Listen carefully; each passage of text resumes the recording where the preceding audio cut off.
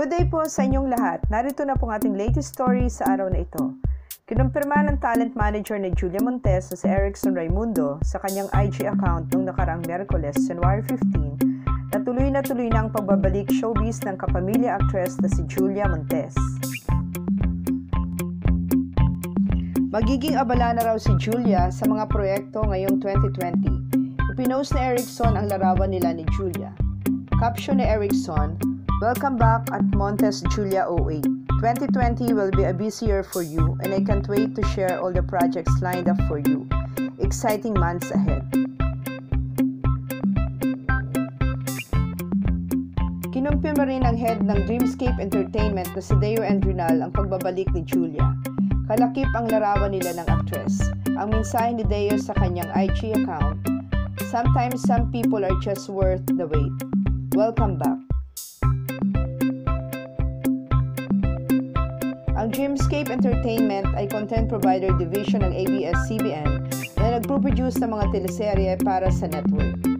Kabilang sa teleserye ni Julia na produce ng Dreamscape ay ang Ikaw Lamang noong 2014, Doble Cara noong 2015 at Asintado noong 2018.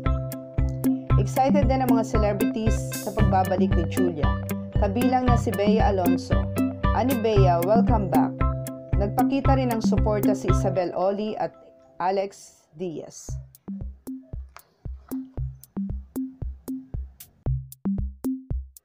Sa post ni Deo, maraming artista ang pinusuan ng tungkol sa pagbabalik ni Julia.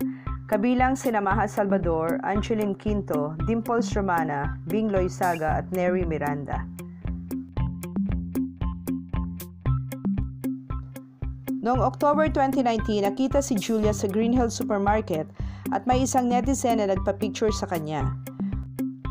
Noong November 2019 naman, lalo na excite ang mga fans ng aktres nang maipost ang pagpapagupit niya ng buhok. Naisip nila na hudyat na ito ng pagbabalik showbiz ni Julia.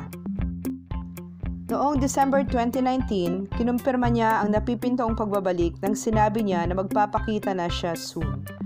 Noong panahon din yun, nagpo-promote ng pelikula ni Coco Martin si Julia na sunod-sunod na post nito sa kanyang IG account.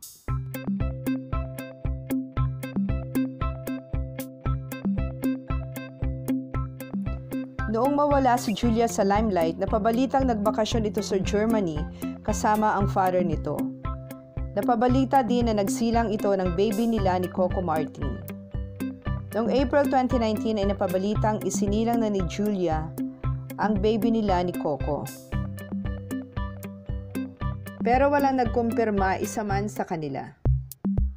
Sana nga ay makabalik na si Julia Montes dahil ang dami nang nag-aabang sa kanyang pagbabalik.